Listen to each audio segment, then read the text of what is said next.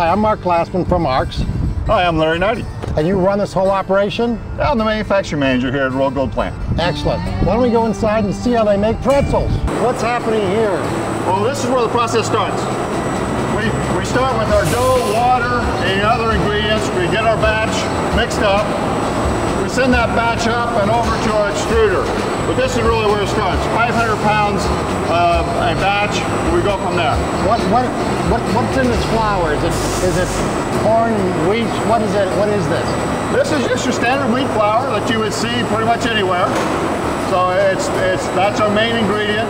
Then we have a few other ingredients that go into pretzels: malt, shortening, leavening, those types of things. We put that mix together. That makes our dough. We're ready to make a pretzel. Where does the wheat come from? Oh, great question. We get all of our wheat from Ohio.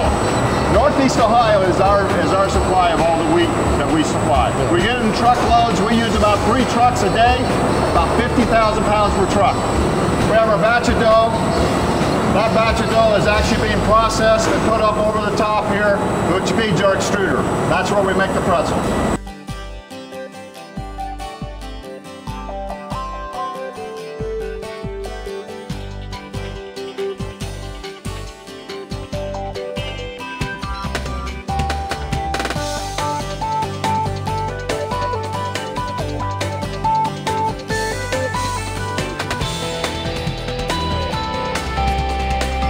This is a tiny twist pretzel line, and this has been running now for 6 days, 24 hours a day.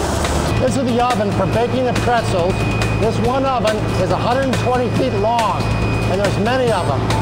A pretzel will go in the oven for a total of 25 minutes for a perfect baked pretzel. What's happening right here? Okay, so this is our oven. Here's the exit of it. We've already produced the pretzel. We've salted it before it went in the oven. So now it's coming out of the oven. We're about halfway done here. So we've formulated the pretzel. We've got the nice brown color from the pretzel, and now we're ready to send it for its final bake. This is about halfway in the process right here. That's a nice soft pretzel. Perfect. Delicious. We reuse all of our cartons at Frito-Lay. The reason we do, to be environmentally safe, environmentally friendly. We'll use these as many times as we can to reuse that and send it back to the consumer so that we recycle our cartons. So these vibrating conveyors are important to us because they protect our product. They make sure that we don't have any breakage when it gets in the bag. What we're seeing here, this is a special piece of equipment that actually weighs our product.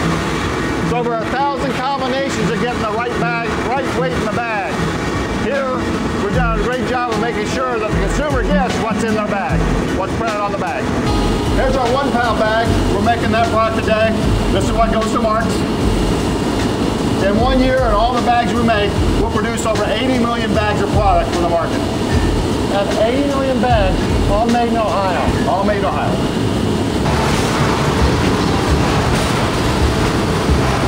This is the final process in packaging. We're putting the bags in the case on their way to the warehouse where we're going to ship them to Marc's. It's amazing how what used to take days now is very short time to your store. It's so efficient. It is. It's a great thing. Freshest product possible. Fabulous.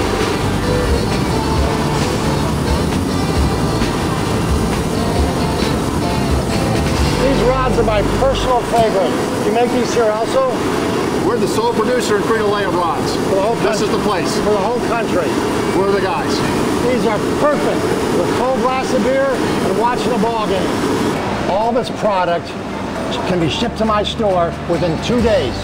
Okay, that's how fast the production, the packaging, and the shipping is to Marc's. That's how fresh these pretzels are. They're locally made, and they're in the store within a couple days.